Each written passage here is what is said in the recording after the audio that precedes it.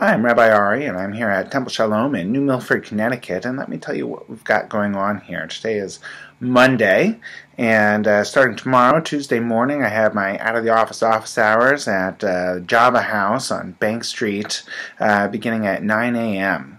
Then in the afternoon at 4 p.m. we have our Tuesday Hebrew program for kids, and on Thursday we have our adult education Limud program at 7:30 p.m. Even if you haven't joined us yet for our discussion about my Jewish year, you're welcome to come at any time. We'll have our Kabbalat Shabbat services this Friday at 6:30 p.m.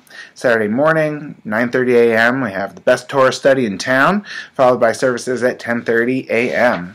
I have a link below to our October bulletin, and there are a number of upcoming events I would draw your attention to. October 20th, there's the JCC Comedy Night.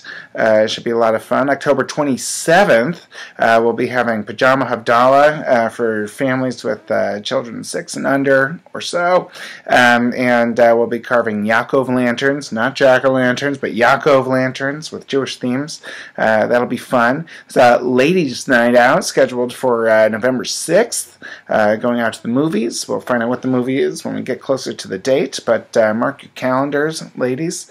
November 9th, we have a very special service commemorating Kristallnacht, and our member Susie Leiter is going to be speaking to us about her recollections from that night when she was about 11 years old. So it's a remarkable occasion when someone has the opportunity to share their story with us, and we look forward to receiving Susie Leiter warmly and hearing what she has to tell us.